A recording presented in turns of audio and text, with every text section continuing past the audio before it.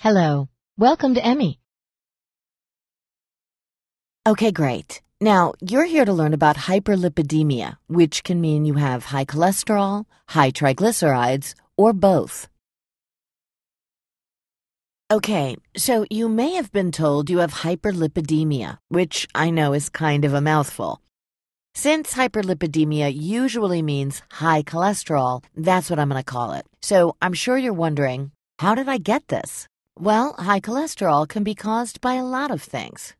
Some of them you can't control, like your age and family history, but other things can also play a role, like what you eat, being overweight, diabetes, drinking a lot of alcohol, not exercising or getting regular activity, smoking, and some medications you take can also create problems.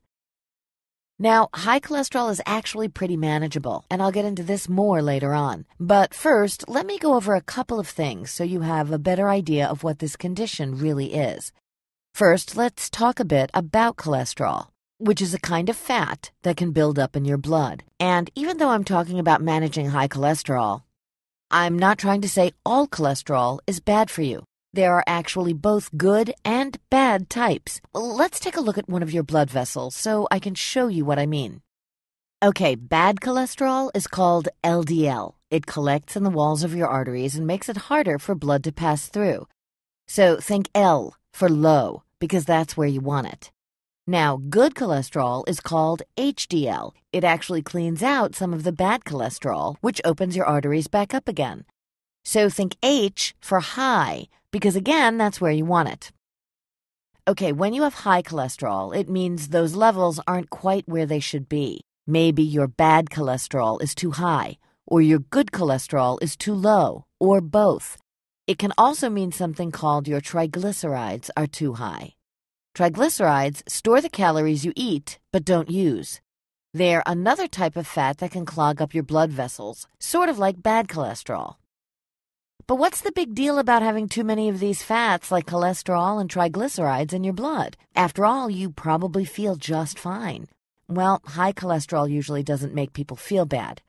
But when fats pile up in your blood vessels, it can make it harder for your heart and other organs to get the blood and oxygen they need.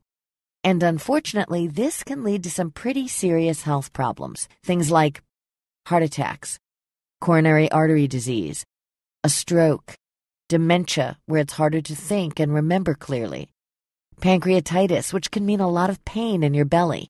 And here's one for the men.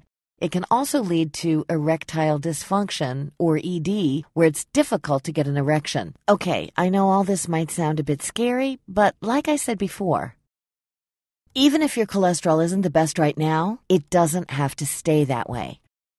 I hope you found this information useful. Thanks for watching. I wish you the best of health.